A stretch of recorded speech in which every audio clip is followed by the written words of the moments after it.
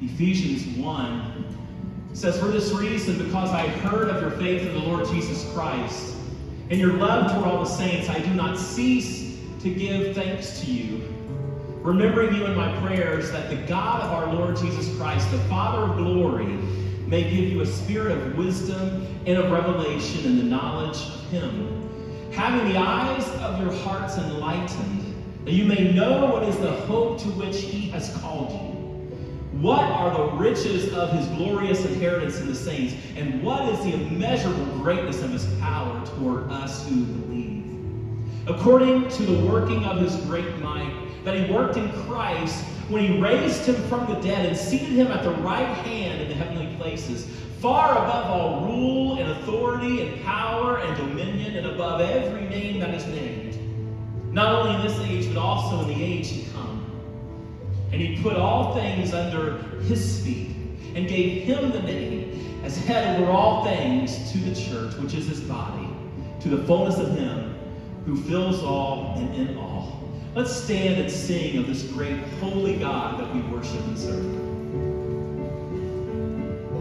Holy, holy, holy, holy, holy, holy, holy, holy, holy, I want to see you. Open the eyes of my heart, Lord. Open the eyes of my heart. I want to see you. I want to see you.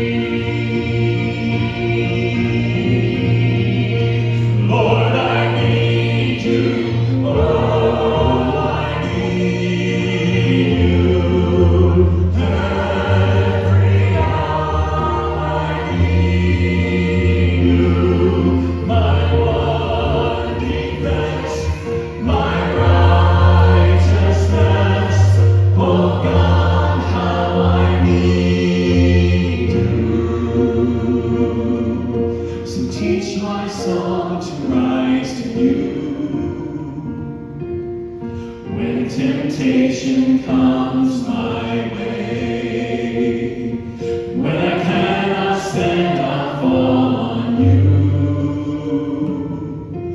Jesus, you're my hope and stay. Lord, I need you. Oh, I need you. Every hour I need you. My one defense, my righteousness. Oh God, how I need you. You're my one defense, my righteousness. Oh God, how I need you.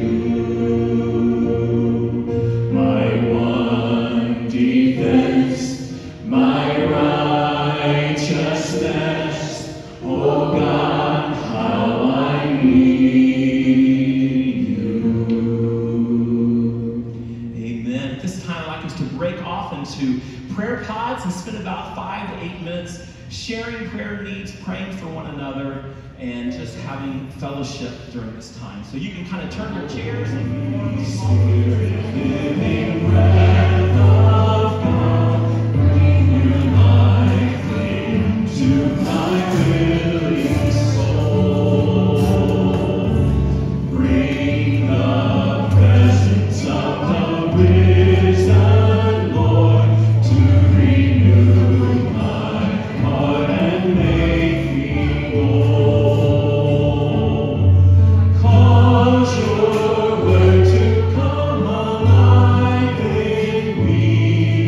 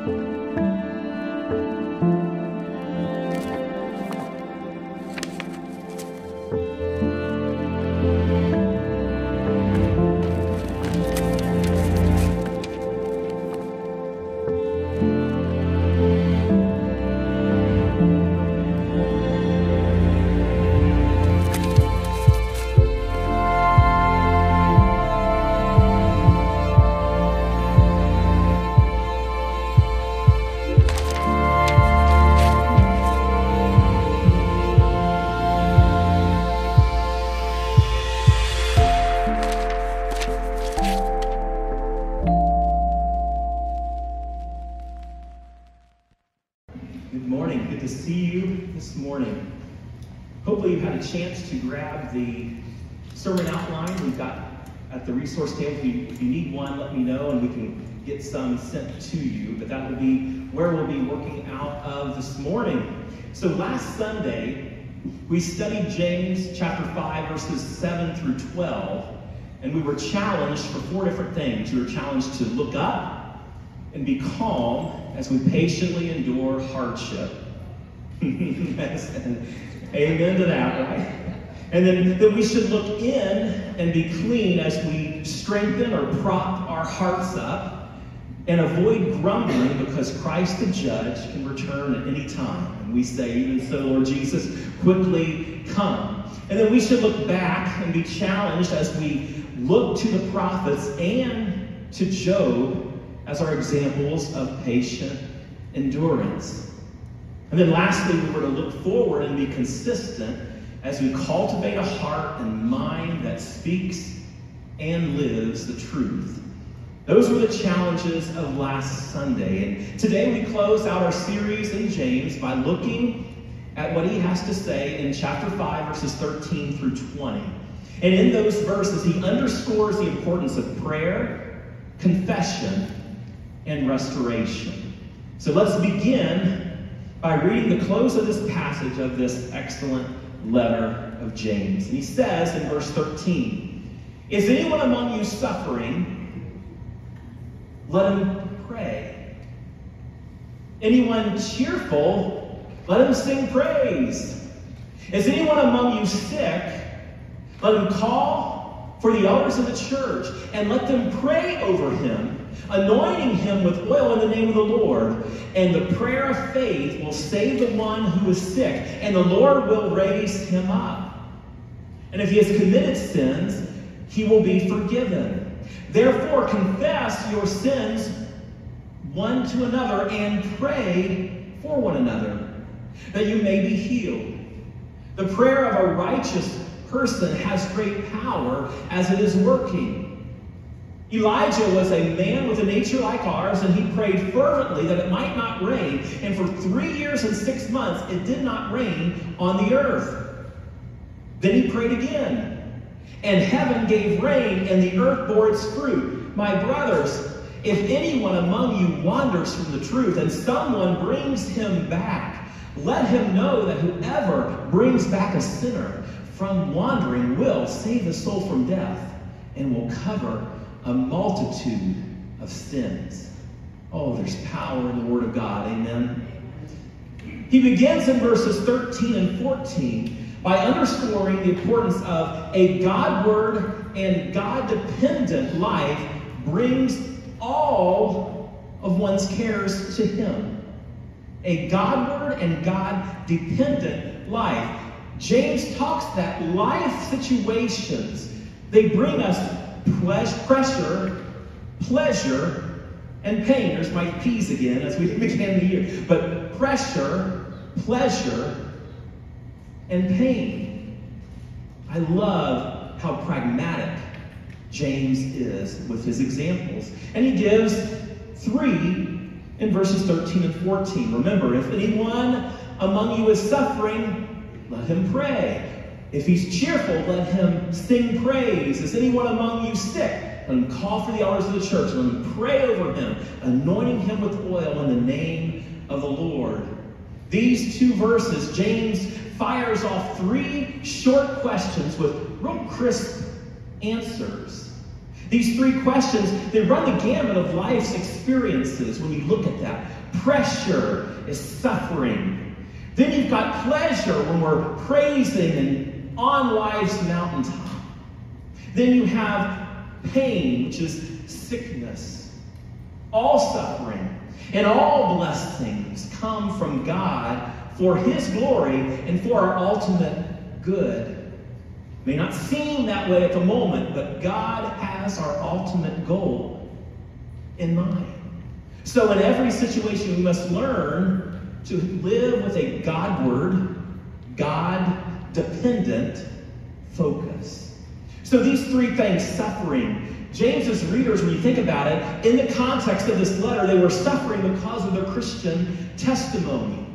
But the word suffering may refer to all types of struggle and hardship that we encounter in life. It could be spiritual or physical. It could be emotional, financial, relational. As we've seen, becoming a Christian does not provide you an exception and an exemption from trials, as we could say. We all have trials where it could put us in a corner and sucking our thumbs for days. We're not exempt from struggle. But if you're going through trials of any sort, here's James's answer. It's short and sweet. He says, pray. It's easy to sit here and agree, yeah, that's right, But when you encounter difficulties, is prayer your first response? It's interesting. Yesterday at the bowling alley, I was kind of overhearing Diana talk, and she was sharing some of her struggles this week. And she goes, then I was listening, and I prayed, and then I prayed, and then I thought about it, and I went back and I prayed some more, and I prayed some, and then I prayed, and I'm like, yes, yes. Now, many times it certainly isn't maybe our automatic response to pray. If we left to the flesh, the automatic response to suffering is what James had warned us about: grumbling, complaining, or we throw a pity party. Why is everybody always picking on me? We can get that way, right? Or maybe we question God by saying, why is this happening to me? I'm serving you. Why? But James counters all this with a single word. He just says, pray, pray.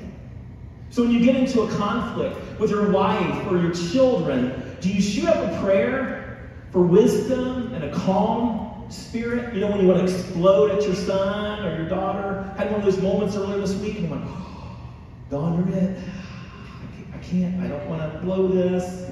The calm. Do you pray that you will be an example of godliness to your family? Do you ask God to check your anger if that's your struggle? Do you pray that each family member would grow in Christ through the difficulty? Not to avoid it, but use it for sanctification? When you face a problem at work, do you silently send up a Nehemiah prayer? Now, remember when Nehemiah talked with the unbelieving King Artaxerxes about his request to go back to Jerusalem and build the walls, between the king's response of him asking him what he wanted and Nehemiah's response, this is what Nehemiah 2:4 says. Nehemiah states, so I prayed to the God of heaven. Between that response, he prayed. Now, it couldn't have been more than just like a help me, Lord, quick kind of prayer. But it shows that his knee-jerk response was to pray. And we can go on and on. When your car needs repair, do you pray for the mechanic to do good work? We need one a couple of weeks from now. When you need medical care, do you pray for the doctor to have wisdom? When you make a major purchase or you face financial problems, do you pray for wisdom to be a good steward of the resources he's entrusted to you? When you gather with lost family members for the holidays, do you pray for opportunities for witness? I had experience a couple weeks back when we met for Mother's Day. I've got unsaved family members, and the vanity and emptiness of my family, it burdens me. Oh, God, bring life to them. In every situation of life, God sends problems so you learn how to respond and to depend on him in prayer. So remember, if you're suffering, pray. Then he goes on to talk about praise. The natural response of a joyful heart is to sing praise to God. But do you acknowledge those blessings? Do you respond to those blessings that God has given you? Do you acknowledge them, or do you take them for granted?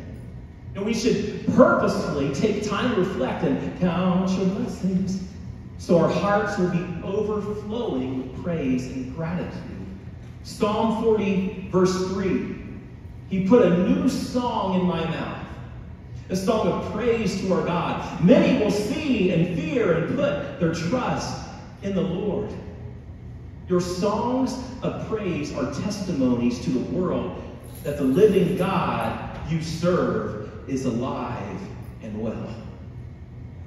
What song has he put in your mouth in the midst of your struggles or in the midst of your praise? James has the same advice for both the suffering one and the cheerful one. Take it all to him.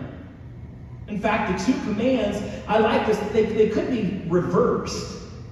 Sufferers should sing also, and the cheerful should also pray. And these two extremes show that God does not expect us always to be bouncy and cheerful and upbeat. You know, you're going through cancer. How do you, oh, praise Jesus! Oh. You know, come on, be real.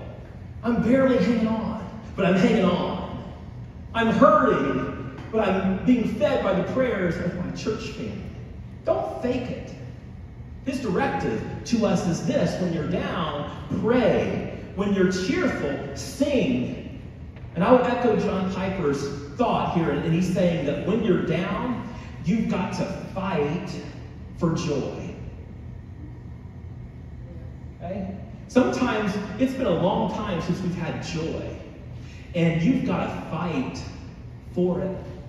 One way to do it is through prayer. Sometimes when you're down, the only way to get out of it is to sing out of it. To praise your way out of it. If you can't express it yourself, play some worship songs or a great hymn or something to lift up your soul. God's point, first point, is in all of life, whether suffering or insufficiency, it should be lived with a Godward, God-dependent focus. So we have our suffering, we have our praising, and he focuses thirdly on sickness. He says if anyone is sick, that person should call on the elders or the spiritual leadership of the church to pray for him. James clearly set the initiative on that person in need. He says, let him or her call. Now, the hesitancy of people to ask for or to seek prayer from the leadership of the church in such circumstances is kind of a mystery to me. Guys, don't hesitate to call on the leadership of Legacy when you need prayer. It is our privilege and our blessing to do so. We are not burdened and bothered and ticked off by your coming to us. It's our joy and privilege. Please don't hesitate when you need prayer and encouragement. And then lastly, at the end of verse 14, he says, let them pray over him, almost kind of a connotation of laying on of hands, praying over him, anointing him with oil in the name of the Lord. Now, the anointing of oil, it's been interpreted as either seeking the best medical attention possible for the afflicted, like oil massages were considered medicinal in that time period, or as an emblem of the Holy Spirit's presence and power and ability to heal. The disciples anointed the sick with oil in Mark 6:13 when he was sent out. That was a practice that they did. In fact, in Luke 10, verse 34, it mentions the application of oil in medicinal sense in the parable of the Good Samaritan. Poured wine and oil on the wounds of one Samaritan that was wounded. In fact, the efficacy of olive oil as a medical agent was well known in that time. It was abundant and it was used. So the word here for anoint is not the usual one in the Old Testament. It's more for medicinal, meaning it means to smudge and to smear and to apply. And so I'm not saying that you should all go out and buy essential oils, but if you need some, Dawn has about 855, I think, in our house. And so there's an oil for everything, it seems like. I'm not saying that, but they were used for medicinal purposes in the Bible.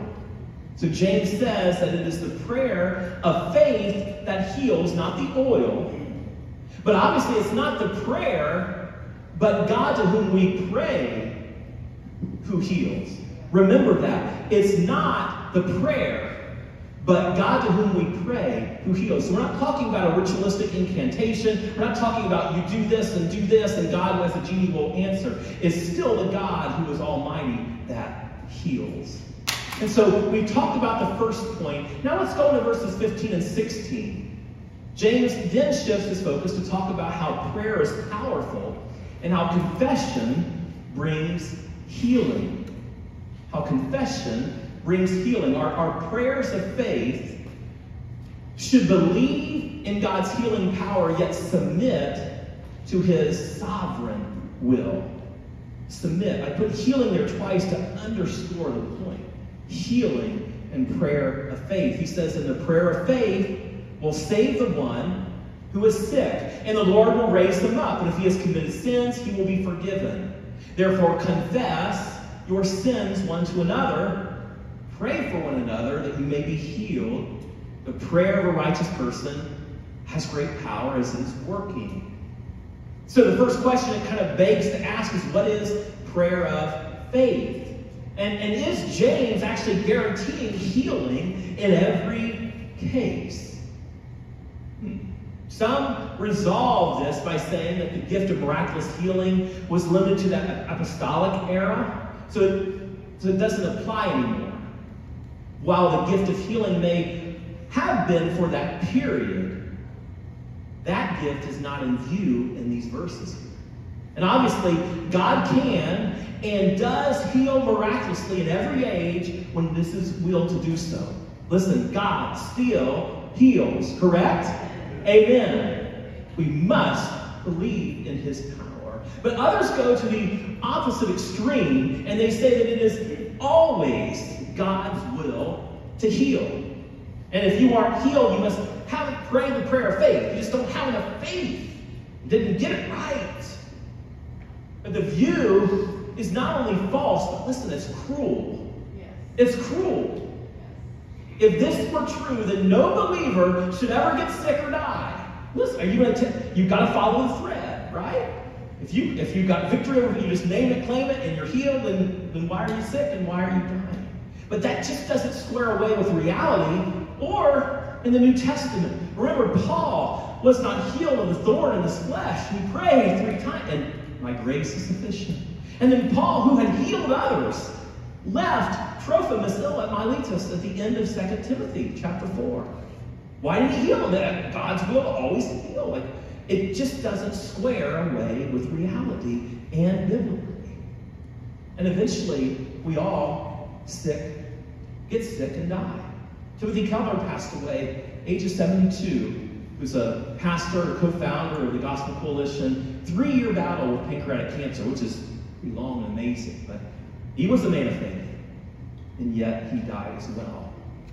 Some argue that the prayer of faith is a special subjective assurance that's given to the elders that God will heal in this situation. Like, you get this sense, this power, this leading that, okay, this is the one that's going to heal. But my problem with that is it can really easily be mistaken. I've had some things where I felt, oh, but then God's like, no. So it could give someone false hope that God will heal, but when he does not, you just add it again more to that person's misery. You said. So how do we pray the prayer of faith? I believe we should pray for others in faith, expecting that God will heal them, but then we have to leave the matter into God's sovereign hands. Just let him work as he sees fit through the power of the Spirit. Clearly, God does not grant immediate healing for every prayer of faith. And the reasons are hidden in the heart and mind of God. And that we just bow. But still, many are not healed simply because there is no prayer of faith offered. Remember, the worst epitaph you should have is, we have not because you ask not. Don't just go, well, whatever, doesn't matter. No, pray, ask, believe. The best approach in praying for the sick is to pray with humble confidence that they will be healed unless God clearly and powerfully makes it clear that it is not his will. But having prayed, we simply leave the matter to God. Often, we do not pray the prayer of faith out of concern that God's reputation, if there should be no healing. But listen, God is big enough to handle his own reputation. Believe, pray, expect, but then lay it at the feet of our Savior and Lord. So not only is the first point about how we must pray in a powerful belief that God can heal according to his sovereign will, but confession should not be avoided. But it should be prudent. It should be prudent. He goes into verse 16, talks about the power of that confession to one another in the body of Christ is essential. It's important because sin will demand to have us to himself, and this is the key, isolated from everybody else. That's what the devil wants, to keep you away from the family and body of Jesus. But confession breaks the power of secret sin. Yet confession need not be made to a priest or some imagined mediator. We simply confess to one another as appropriate. But confession is good, but we must have discretion in what we confess.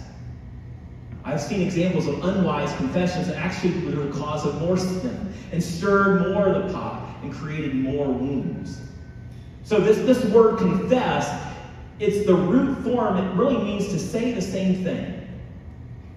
So it means that in confession of sin, we agree to identify it by its true name and to admit that it is sin. You know, you see those interventions that you see on TV with a family, and they just dance around. You're praying, see what we all see, and admit and say the same, yes, I am addicted. Yes, I am abusive. Yes, I have. And that's the only part where we can begin healing. That's what confession is, where you say, God, I see it. I say the same thing. I have sinned against you. And boy, there's power when we do that. Great conviction of sin and subsequent confession of sin was common during many spiritual awakenings. They went hand in hand. So public confession of sin has the potential for great good or bad. But here are 9 principles from Pastor David Guzik that will help us in our confessions. And I believe this is important. The more we confess, and it hasn't been comfortably embraced in the church because it eats at your pride. But I believe healing and oneness in the body, confession is a great avenue, and it's biblical. But the first thing, confession should be made to the one sinned against. To the one sinned against. Most Christians have that preference for confession in secret before God, even concerning matters which involve other people. Well, God, I punched him. God, I stole from him. God, I lied to him. Forgive me. What about going back to the one that you stole, or you punched, or you lied to? You need to confess it to the one sinned against. And many times it should often be public. The word confess your sins, actually in the wording of the original language, it means ones to others. Ones to others, not one to one other. It's not one-to-one, it's collective, it's corporate. Confessing many times should be public, but it should also be discreet. Often, confession needs to be no more than what is necessary to enlist prayer. Remember that.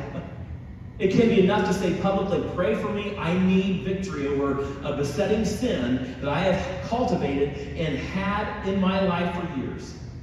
And then stop. But it would be wrong to go into more detail. But saying this is important because it keeps us from being, let's pretend Christians, that everything is just okay. You're admitting you need help, and confessing that is healthy. Fourthly, we need to distinguish between secret sins and those which directly affect others. That's important. J. Edwin Orr wrote a book called Full Surrender, and he was an author that published many books that focused on spiritual awakenings in the history of various countries and various movements, even in the spiritual awakening in the early 1900s. And he has a chapter on confession. And this is what he says on this point specifically. If you sin secretly, confess secretly, admitting publicly that you need the victory, but keeping details to yourself. But if you sin openly, confess openly to remove stumbling blocks from those whom you have hindered. Now remember that. If you sin secretly, confess secretly, admitting publicly just that you need victory. But if you sin openly, confess openly to remove stumbling blocks. Because then you begin to wonder, is that person ever repentant? I struggle with that. Where someone has made a public sin, and then they may get it right with God, but they never have come corporately to show there's real repentance. And then you wonder, oh, they just got right back in leadership. Well, how do we know the temperature of their heart? It's important. Secret, but public, we need to make sure that we are doing it biblically and well. And then confession needs to be made to people, but before God. It isn't that you confess your sin to God and others just merely kind of hear it peripherally. It's that you confess your sin before others and ask them to pray for you to get it right before God. There's power in prayer for one another. So when you confess before people, those people are lifting you up to give you victory over whatever is besetting you. And then sixth, confession should also be appropriately specific. Not so general. You go, I don't even know what to pray for. I don't know what he's saying. See the wisdom and the balance there? Specific, but not too much. Discretion, prudence. Let's say it. And then seventh, confession should be thorough. Many times they're not thorough. They are too general. They are not made a person's concern. They neglect completely the necessary restitution. You don't see that. Remember when you think of Zacchaeus, and he was full repentance mode. He's like, I want to give back and then some, to try to make to show his repentant life change. Do you sense that in the confession? Or do they make even no provision for a different course of how they're going to live their life? Or are you seeing that the sin now is being forsaken? So it needs to be thorough for it to be real.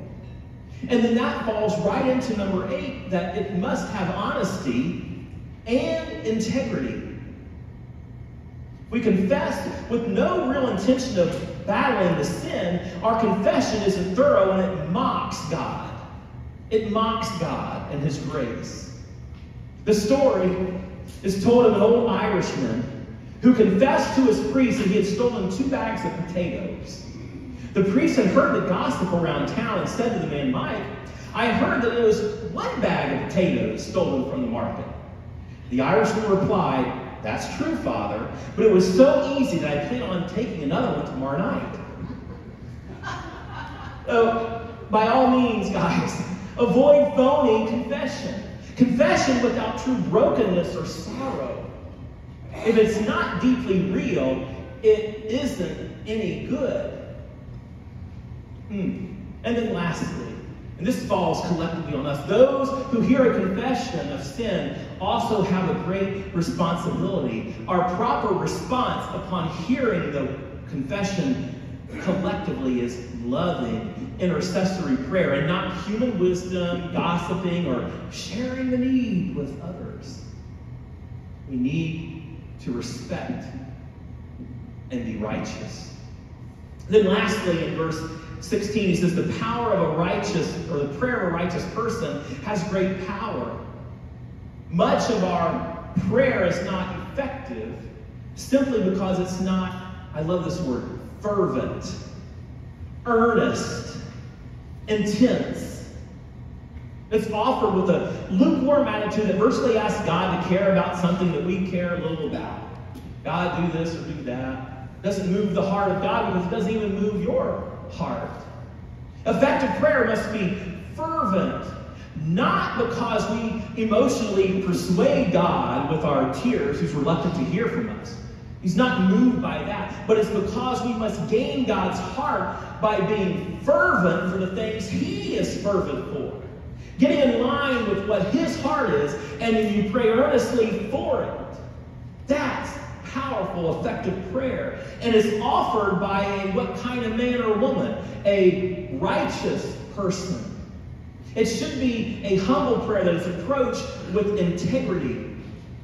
This is someone who recognizes the grounds of his righteousness residing only in Jesus alone, but then whose personal walk is generally consistent with that righteousness he has in Christ. It's consistent. That's powerful prayer. So as we go into our outline, we see prayer is powerful. Confession brings healing. We need to be Godward and God-dependent, taking all our cares to him. And thirdly, then the pragmatic James gives us an example of answered prayer through the person of Elijah, the prophet. This is verses 17 and 18. Although righteous, Elijah was a man with a nature like ours. He says it just straight up. Elijah was a man with a nature like ours. I'm a really clever point here, right? And he prayed fervently that it might not rain. And for 3 years and 6 months it did not rain on the earth. But then he prayed again, and heaven gave rain, and the earth bore its fruit. As you read the story of Elijah, you find that in spite of seeking God, of seeing God work in miraculous ways, which he did, he became fearful and depressed. After seeing the victory of Mount Carmel, he starts running away from Jezebel. And he has a pity party, and he came, oh, there's no one, there's 7,000 still haven't bowed the knee. But he's up, and he's down. The point that James is making is Elijah was a great man, but he was, after all, just a man. We shared the verse there of a nature like ours means in the original language is like passions. It's a common humanity. We're united to him. He had his ups and downs. We have our ups and downs, but he prayed and God answered. So even if you have your ups and downs, pray. The power of prayer is not with the man, but it's with our God that we pray. And then it says on, and then he prayed fervently. Again, the theme of fervent, earnest prayer. Elijah is an example of this kind of prayer. God Almighty answered it. The story of this drought and famine isn't from 1 Kings 17 and 18.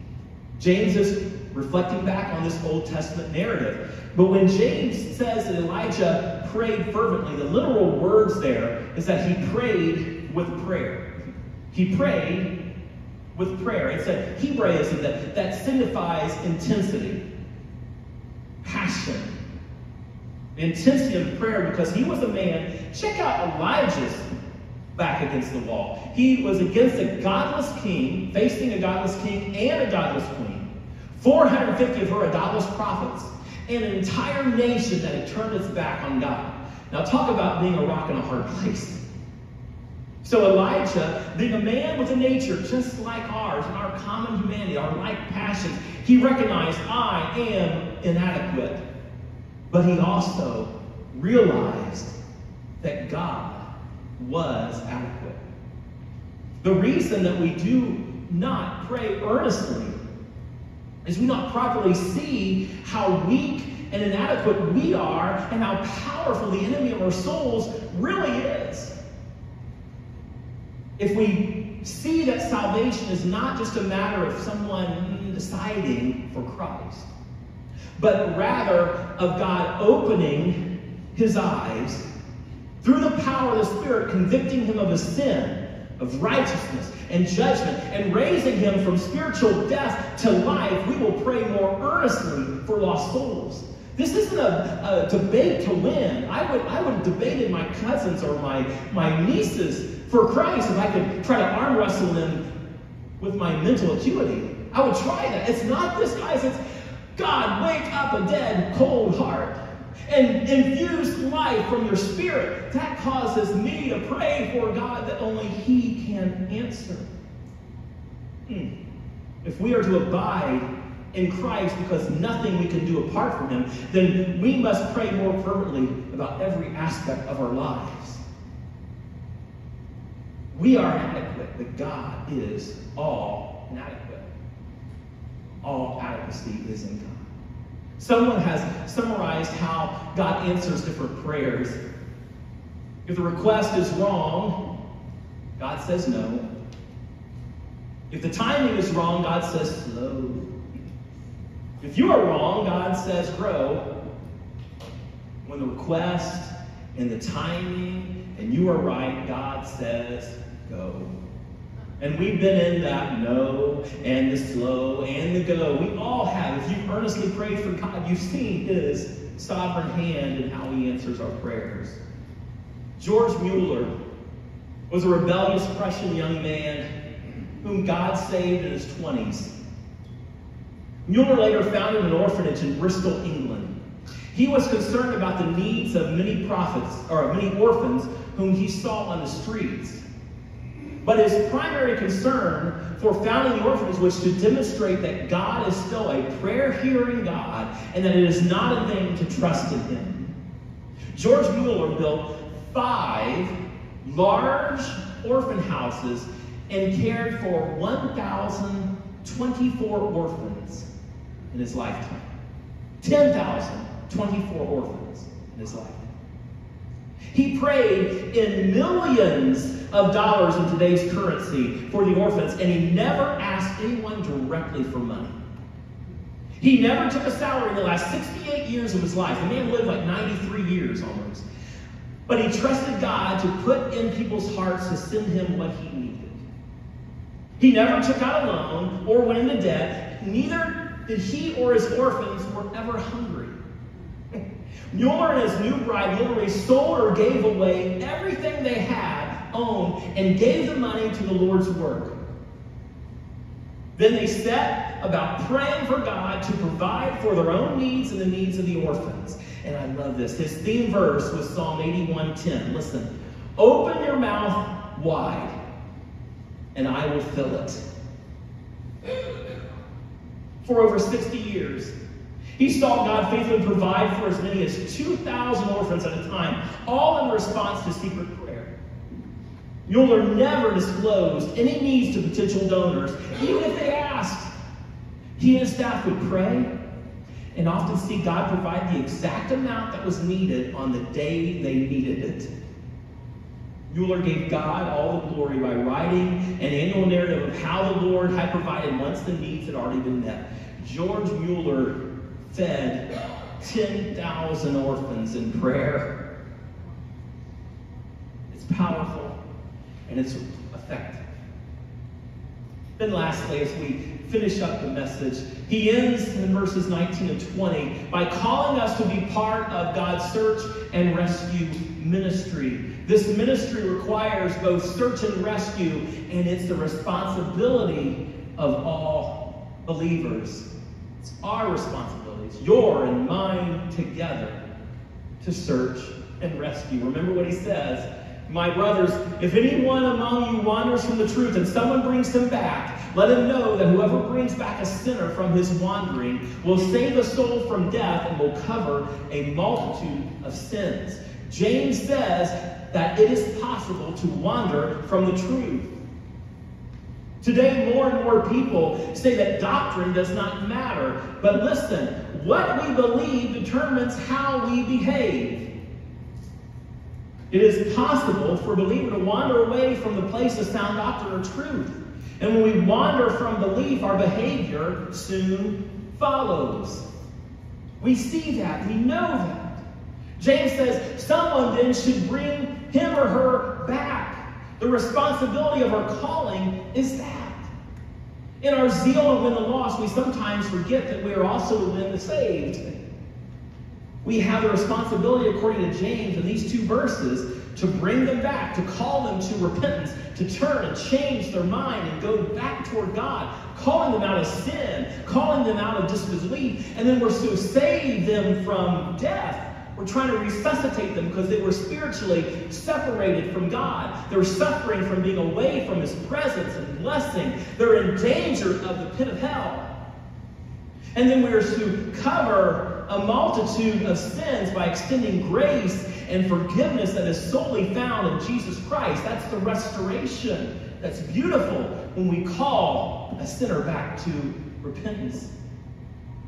In this ministry of search and rescue, search is required because professing believers who fall into sin seldom stay with the flock. You realize that? Where have they been?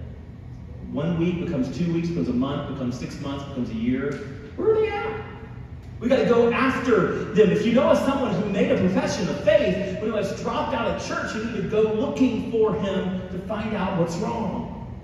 Don't be passive. So that's the search part. And then the rescue is required because it is seldom that such straying persons find their way back on their own without someone to guide them.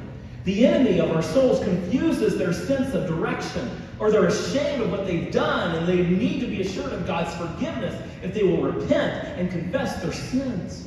They also need instruction on how not to stray away again so they don't repeat the cycle and continue the process. They need someone who knows God and the way back to teach them God's ways to avoid and resist sin. That is you. That is me as Christ followers. Remember David's declaration of forgiveness when he begins Psalm 32 saying, "Blessed is the one whose transgression is forgiven, whose sin is covered." James concludes with the importance of search and rescue, because this is exactly what he has endeavored to do in this challenging letter. To confront those who have wandered from a living faith and embraced a dead faith. He's endeavored to save their souls from death by demanding that they not only hear the word, but they do the word. Because living faith will always have its proof. Amen? So let's live a God-word and God-dependent life. Let's pray earnestly, fervently, intensively, if that's even a word, knowing that the God we pray to is powerful. Let's confess our sins together so that there can be healing and spiritual growth. Let's follow the example of Elijah in his close walk and trust with God and his expectation, his expectation for answered prayer. And then finally, we all need to bear the responsibility of being a part of God's search and rescue ministry. May God give the glory for his great name. So let's spend about 5-6 minutes as we close answering 1, 2, 3, or all 5 of these questions in your groups again. How has God motivated you the most to pray more? What has he used in your life that has been the impetus to get you to pray more fervently and earnestly? And if we're cheerful, shouldn't we pray spontaneously?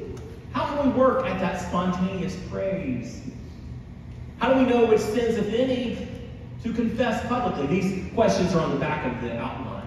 And how can we pray in faith? In Mark 11, he says that if you believe, it will be accomplished. This mountain can be uprooted and thrown into the sea. If you believe without doubt, your sins, your prayers will be answered.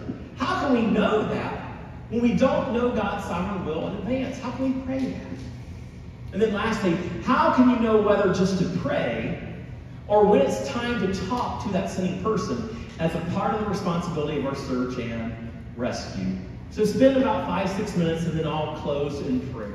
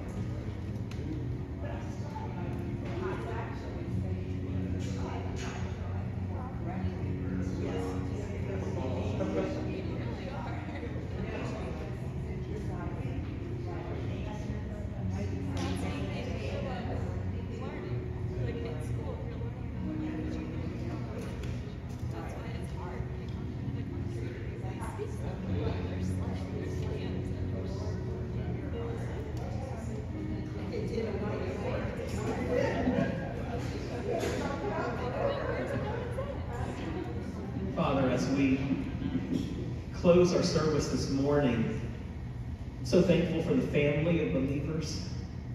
Thank you that your word is living and active, powerful. You call us to be dependent on you, to live our lives focused on you and keeping in step with your Spirit. We lift up acknowledging that you answer prayer, that you call us to lay our burdens at your feet. And we lift up Nick Johnson as he's now, a couple of days back on Friday, this past Friday, was traveling over to San Diego for a 3-year station with the Marines. And I pray that you will protect that young man, that you would use him, you would guide him, and may he keep hold of you through all the trials and the ups and downs of his station there in California. Bless Nick, and may his family feel the prayer of our collective body as he serves our country. I also pray for his Marine friend. He's in ICU with damage to both sides of his brain from that motorcycle accident. You know every detail, but you are powerful to heal, and I pray you will heal him completely with no side effects, with no lingering pain. Heal him and use Nick to be a godly influence on his friend. Please bring healing. Father, as we were called to be a minister of restoration and reconciliation, we lift up the Dingman family. We need your power to work in their families' hearts and their minds. Be with each and every one of them to fall at your feet under your sovereignty and over your power and of your goodness, that they will heed, submit, and humility, serve and love one another, and bring reconciliation to their family. We pray for our unsaved loved ones, our co-workers, and those that are apart, that are stationed for hell if you do not call them. And so we fervently, earnestly pray for those that are facing eternal separation from you. Help us to pray and share the gospel and live the truth. Draw them to yourself. Give them saving, everlasting love and grace and mercy. So guide us today as we go our separate ways on this Lord's Day, as we begin a new week, that we would be dependent, that we would be prayerful, that we would seek your face daily, knowing that you have a yoke that is easy and a burden that is light. And we give you all the praise in Jesus' name. Amen. Just a couple reminders of announcements. We'll have our all-church prayer meeting coming up here in June, the first Wednesday of June, and then our men's prayer breakfast and our young's fun day on June the 7th. And so I like to end with a little benediction prayer from Ephesians chapter 3. It says this: "For this reason I bow my knees before the Father, from whom every family in heaven and on earth is named, that according to the riches of his glory he may grant you to be strengthened with power through his Spirit in your inner being, so that Christ may dwell in your hearts through faith, that you, being rooted and grounded in love, may have strength to comprehend with all the saints what is the breadth and the length and the height and the depth, and to know the love of Christ that surpasses knowledge, that you may be filled with all the fullness of God. And may our God give all the glory and the honor and the praise and the dominion forever and ever. And we say, amen. Have a wonderful, wonderful Lord's Day. Thank you. Just one thing, that most of the chairs just go back on this rack and they can just be pushed out in the hallway. There's no, we're having graduation today, so. And also just one quick correction. Jason said June 7th on the Young's Journey. It's the 17th. It's the 17th, just wanted to make it. Thank you. Yeah, June 17th. Yeah, I didn't have the date on me and I goofed it up, but thank you. Yeah, that will be important.